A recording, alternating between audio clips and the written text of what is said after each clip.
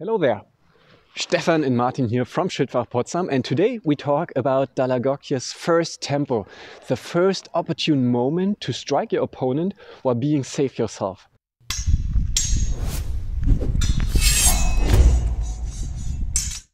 And he describes it as after you have parried, there is a tempo to strike your opponent and being safe. So I would like to give you a couple of examples, because remember, a tempo is any motion that you take, okay? So if Stefan takes a motion, I can take a motion, right? I have to react, of course, so my motion plus my reaction time needs to be shorter than the time of his attack, because if not, well, if he, let's get even closer from here, it's really hard for me to react and get over here. So I want to have enough distance, so distance management is important here as well. But if he strikes, I can take a tempo to get an advantageous position in essence, and then take an immediate tempo afterwards to exploit this advantageous position, okay? So this would be a strike with a mandrito to my head. I counter strike, I parry with a mezzo mandrito myself, and I thrust in guardia di faccia. All right? So let's do this from this angle as well.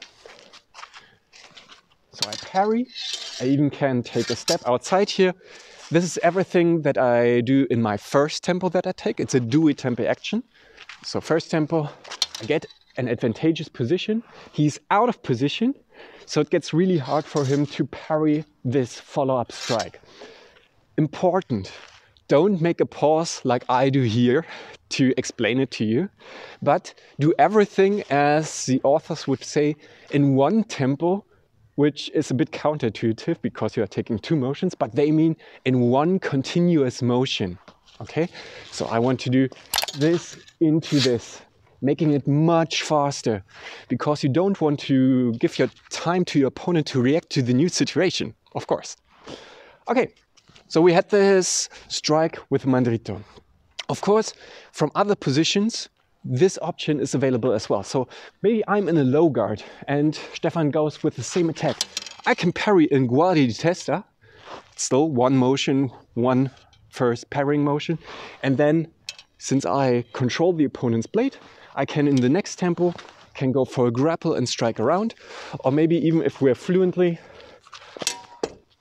I can do everything in one fluent motion. It's still too tempi. Okay, let's do it from this angle once again as well. So I parry and I strike around with a dritto tramazzone in that instance.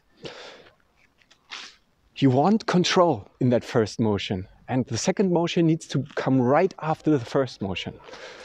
So another option, if he strikes a reverso towards my leg,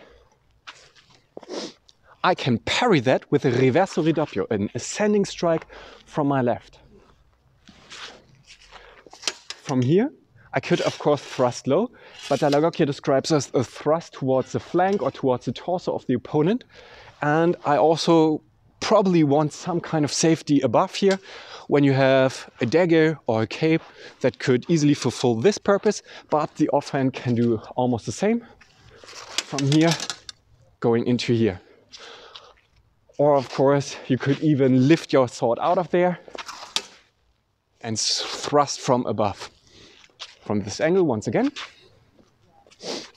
So we are here, I parry and I can thrust below. Or I parry and I thrust above. Okay, so I think the essence of these due tempo action should be fairly clear. It's one tempo to parry the opponent's attack, to get them into a disadvantageous position, and then use that advantageous position for yourself.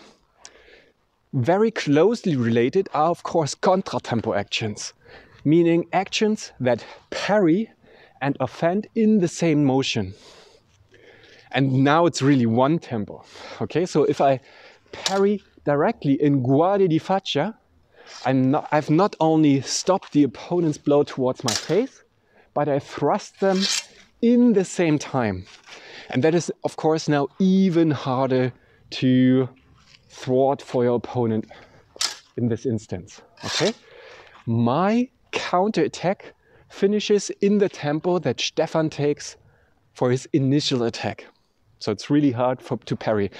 There are, of course, disadvantages to this contratempo action as well, because if I mess it up and he strikes a bit lower, for example, well, then we just get hit both. Of course, guardia di faccia covers less lines than a mazzo mandrito or a guardia di testa, which covers a much bigger area on your upper left side.